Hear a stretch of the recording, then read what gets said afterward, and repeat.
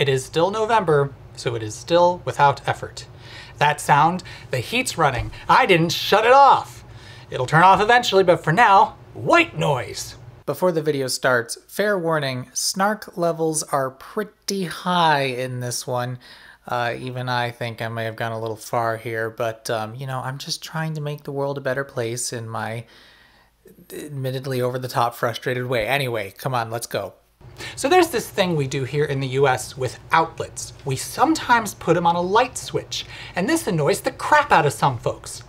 I have a simple goal today, to explain what this is for, because a good number of people seemingly haven't figured it out, and to encourage you to take advantage of it, which will, if done properly, also alleviate your frustration and confusion.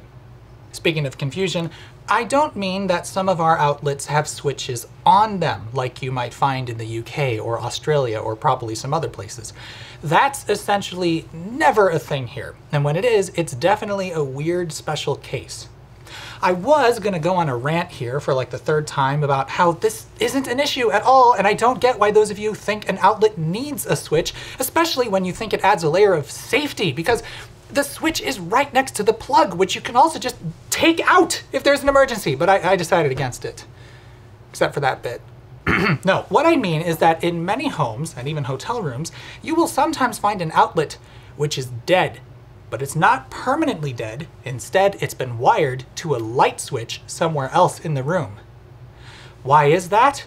Because lamps are a thing. And if you plug a lamp into that outlet, which is controlled with the light switch, suddenly the light switch becomes a light switch, as in a switch which turns on a light. See, unlike some places, we don't do the whole lighting circuit and receptacle circuit business. Well, okay, we usually separate them these days so that a breaker trip due to an overloaded outlet won't kill the lights in the room, but what I mean is that a light switch is rated to interrupt the whole 15 amps of a typical circuit, and 20 amp switches are plenty common too. That means that we can use them as a switch for literally anything powered by a 120 volt circuit. So, we sometimes use them to interrupt power to a specific receptacle or receptacles in a room in order to provide a remote control for a lamp or lamps. That's the point of it. It's not just to be confusing, it's to provide a remote control for a lamp. Trouble is, this isn't always done in the best way. But before we get there, some context.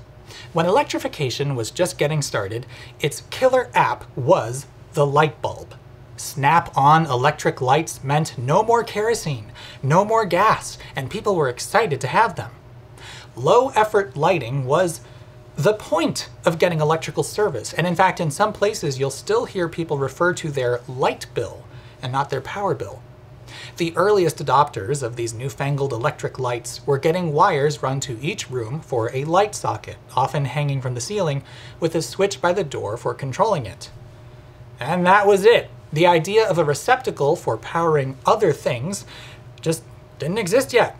The Edison screw socket predates the receptacle by a couple of decades. But we would swiftly find other uses for this electricity business. Perhaps the first ever dongle was an adapter for converting an Edison screw socket into a two-pronged, flat-blade receptacle which received a matching plug, the brainchild of Harvey Hubble in 1903. Hubble's plug design would eventually be standardized, and now we had an opportunity to put these so-called outlets in wherever places, in whatever rooms, for whatever stuff. And one of those stuffs was lamp. Yearning for the calm glow and versatility of movable lamps once again, well, the trends shifted away from drab overhead lighting and towards floor and table lamps, which you could place wherever you like. But people did really like those light switches, which let you brighten a room as you entered it. So somebody asked, "Por qué no las dos?" and the switched outlet was born. Instead of running power from a switch to a light fixture overhead, it went instead to an outlet somewhere in the room. Just plug your lamp into that one and you'll have the best of both worlds. This was such a common thing that many homes built in the middle of the last century have rooms with no light fixtures at all, but a light switch by the door is still there to control lamps from a distance. But now, as trends have steadily moved back towards overhead lighting, many people seem to hate this idea with a passion. Now, when this is implemented poorly, displeasure with the concept is understandable, and implementation is poor with distressing frequency. For instance, did you know that duplex receptacles can be split into two halves? In my home, every receptacle location with a switched outlet has one side of it hot at all times. This is done by breaking this little tab on the receptacle. Then two hot wires are run to the box, one going through the light switch by the door and the other coming straight from the electrical panel. We can now wire the switched hot to one side and the always hot to the other side of the same outlet. So now you can plug a lamp into the switched side and use the other half for your phone charger or whatever. You could even use a splitter like this and still plug two things into the other side. But you might have an outlet where both halves are switched at the same time. Nice if you happen to want two lamps plugged in at that location, but annoying in literally all other cases. If you're stuck with an outlet like that in an otherwise really convenient location, I get why you would be bothered. But when it's done right, this is actually a very nice thing to have. To possibly convince you, I'd like to walk you through some options at your disposal. First of all, if you're annoyed by an outlet like this in your home because you keep forgetting it's on a switch and so plug stuff into it only to find out that it's dead, or worse, plug important things into it which you accidentally switch off, here's an easy way to fix that. Go to store or website, obtain lamp, plug lamp into outlet. Now outlet has lamp in it. Leave lamp switched on. Now light switch does thing. Leave lamp plugged in all the time. Confusion over. The heat switched off. Seriously, if you don't truly need that outlet for anything else, try using it for what it's for. A lamp. There are tons of inexpensive floor lamps and table lamps out there, plenty of which are sleek and don't take up much space at all. Next time you need meatballs, swing by the lighting department, and a whole $10 will get you this thing. Or check out your local thrift store for some cheap and often groovy fare. I think you will be surprised at how drastically different your living spaces will feel when lit by a floor lamp in the corner instead of a boob light on the ceiling. It's a much calmer atmosphere. More and more folks are seeing the benefits of not overhead lighting, and you can count me among the enlightened. Bottom line, if you keep the switched outlet occupied by a lamp, not only will you maybe get to use that light switch as intended, but you'll keep yourself from plugging something else into it. Win-win. Now, if you can't be bothered to get a lamp, you can mark that outlet somehow so you know that one is switched. And actually, a somewhat common convention is to install outlets that are switched upside down, so they can be identified at a glance. It doesn't work quite as well where we like to install our outlets sideways for some reason, but anyway, you can also get a Sharpie and put a dot over the switched outlet. Or you can cover it with tape. Or you can get one of those little covers for babies. Or you could put tape over the switch. Or you could get one of those anti-tamper covers and put it over the switch. Or you could even go so far as to permanently bypass the switch. Really, there are just so many things you could do besides get frustrated over and over again.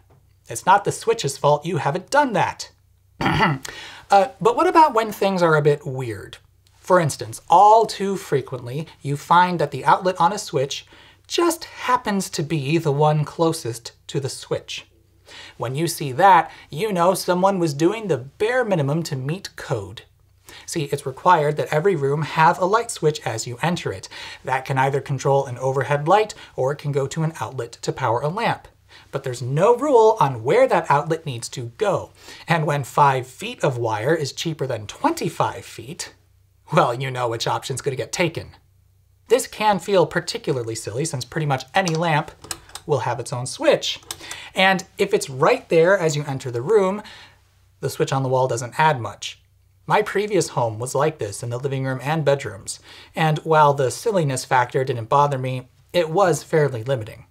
I would have much preferred the lamp be in the opposite corner of the room, and while extension cords could get me there, it would be pretty silly to run such a long one along 2 entire walls along. However, even though a situation like that isn't ideal, I would still argue the light switch is much easier to use. No fumbling in the dark with the lamp or reaching for its cord. But what about when you put a lamp on a switched outlet that you also want to control with its own switch? Well, I won't lie, there is the potential for conflict here, but how frustrating this is will be in the eye of the beholder. For instance, in this bedroom, don't worry about that, there is an outlet behind each nightstand. Both of them, actually, are split in half, so the light switch by the door can control a lamp on both sides. So the bedside lamps can be turned on as you enter the room. That's nice. You don't have to cross a dark room to turn them on. Again, that's the point! A remote control for lamps. But suppose after you've turned them on, you want to settle into bed and then turn them off from there. Well, and this might shock you. You can still do that. However, if in the morning you don't turn the lamps back on before you get out of bed, you might end up in a situation in which the switch by the wall doesn't work anymore. But here's the thing, and I hate to be the one to break this to you. If that happens, you did it to yourself. I'm not saying this can't be confusing. I myself have been befuddled by a light switch that isn't doing anything because the lamp it's controlling is switched off. But depending on your circumstances, this might be really useful. Take the bedroom example. Turn the light on as you enter, turn them off when you're in bed. When you wake up, turn them back on from bed, and now you can switch them off when you leave the room. Then, throughout the day, the light switch will serve to illuminate the room as you come and go. I find this really useful, but it does require thinking ahead and turning at least one of the lamps back on. Which, depending on how early you wake up, you might need to do anyway. Personally, I really like the flexibility that switched outlets provide. I can rearrange a room and change the lighting to my tastes without tearing walls apart and redoing the electrical work. And with properly split outlets, I'm not even losing any utility thanks to splitters like these. Now, I should address, some of you might find it funny that I'm okay with outlet splitters, given that I made a video on how extension cords are not great. See, splitters don't introduce those same risks. Unless it's a terrible quality splitter, it should be able to handle a full 15 amps just fine. Often they've got thick brass links in there, so they don't concern me. My beef with extension cords is that many are sold which cannot handle 15 amps. And without a built-in fuse to limit them to their rated rating, it's possible, if unlikely in the grand scheme, for the cord to become a problem, as the circuit breaker protecting that circuit won't intervene. But I digress. I was saying that I really like the flexibility that switched outlets provide. When I built out this room for filming, I ran a separate switched feed throughout. I used 2 gang boxes for 4 plugs at each location, and I bought gray receptacles for the switched side. The set is powered through the switched leg, and so when I come down here to film, I just go whoop, and the set lights up with no effort. There it is. I also plug anything that might be hazardous into the gray outlets so that I have an extra layer of assurance I didn't leave something on that I shouldn't have. I've even used dimmer switches on switched outlets, which I'm sure is a terrifying thought to some of you, but see, you plug the lamp into it and then you don't touch it again. That's actually it's a big part of my confusion towards the confusion here. Yeah, when you move into a new place, it takes a while to figure this stuff out, but once you do, well, now you know. When you're traveling, I get it, especially in a hotel room. It might be really frustrating to plug something in and not have it work. It might even get you into a jam if you needed something to charge overnight. But now that you know this is a thing, just make sure whatever you're using is working before you go to bed. If it's not, try another outlet or see if there's a light switch that's turned off. Now, there are old setups out there which are just flat out bad. More than one person has told me their home has a bathroom where the outlets only have power when the lights are on. In other words, the switch interrupts all power to the room.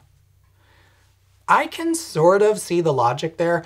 One might ask, what could you do in a bathroom with the lights out that needed power? And it provides a bit of reassurance against leaving a curling iron or something turned on. But now, with rechargeable toothbrushes, razors, and whatnot, that scheme is all sorts of inconvenient. But the idea of using a light switch to control an outlet so that you can turn on a lamp as you enter a room, and indeed turn it off as you leave, is pretty good. And you, like me, might imagine uses for this outside of simple lamps. So yeah, next time you get mad at one of these switched outlets, give some thought to what you could do with it. You might just learn to appreciate it.